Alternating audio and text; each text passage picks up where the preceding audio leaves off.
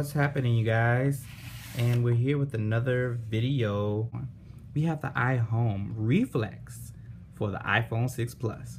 Okay, people, taking a look at this thing, the first thing that got my attention was this yellowish beige $7.99 price tag. And like I always tell you, never buy a case when you first just see it in the Apple store. I know you want to leave with the case on your phone, but don't do it, people. You're throwing money down the drain. Series of iPhone 6 Plus cases between this week and next week, just because there's not many reviews out there for the 6 Plus, or there's not that many cases out there. So I want you to see your options and to get where you can get the deal from. It says price at $12, when again, iHome, I don't really see a lot of them in Best Buy, but this is, I think it was about 15 something on Amazon. So again, it's still roughly around the same price, but you're still getting a deal from Marshall's. Let's take a look at it. It flips back like this. You get to see a glance at what it will look like once it's fit in there snug on your iPhone. iHome, let's look at the back. Okay, full access to the camera, and I think the eyesight speaker thing, your protection. It has 2 pieces, so this isn't bad. It's a bang for your buck. It's a rugged part, and then I think it's like a matte finish plastic in the inside. We're going to take a look at it and see what that's all about.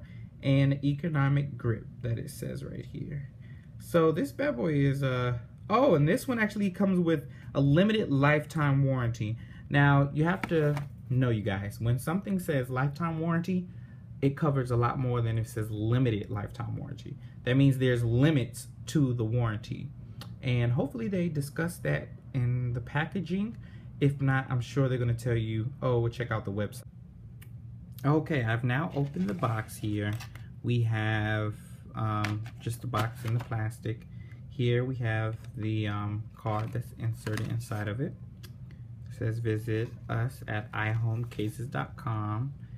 Oh, guess what? Another image of the iPhone. So I'm just getting plenty of cardboard, paper, iPhone little things here. So I'm going to hang on to that.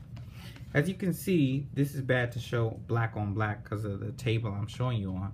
But this is a plastic part here, and then this is a rubber in the inside. I'm so glad the rubber's on the inside than on the outside, just because pulling it in and out of the pocket can become difficult and very overwhelming at times.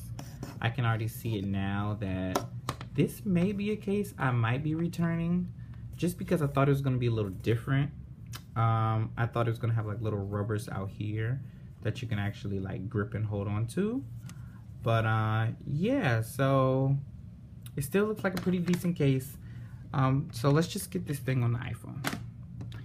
Lay here, lay this flat. Put this in here, it goes in there perfectly without any extra force.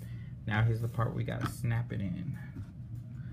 And you might want to do this side first, because these are where the ports they have to go in here. So this back out, slide this side in first.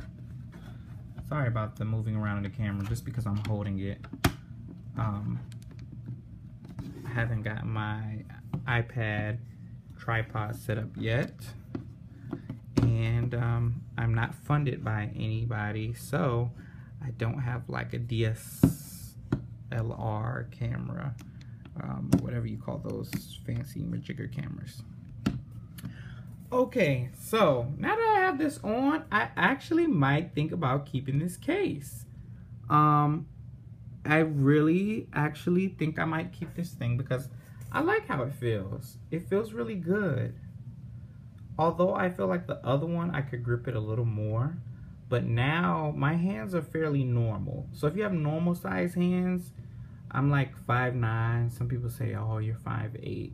No, people, I'm like 5'8"-ish, maybe on 9. But anyways, here are my hands. Okay, you can see my hands here. So I mean, to be able to just position, you have to know how to position your hands to like go like this, and to be able to like move around the screen. it's a reach to get all the way over here, you see? So I feel like it's okay. I don't feel like you'll drop it, but when you're in a crowd like New York, you have to really hold on to your phone tight, because any type of somebody bump you could be like, oh, and then like drop your thick. It's thicker than the other one. This case is definitely thicker than the other case. The only downfall about this one is maybe if you sit in a docking station, you're gonna have to take this off. So the headphone jack looks like it could support Beats because of the whole thing, but I don't know, it's kind of deep in there. Like, so maybe not. If I had to score this, I would probably give this like maybe a 8 out of 10. Just because I feel like it adds extra bulk to it, to me. But that's because you have those 2 layers, and I feel like it's gonna be really protected.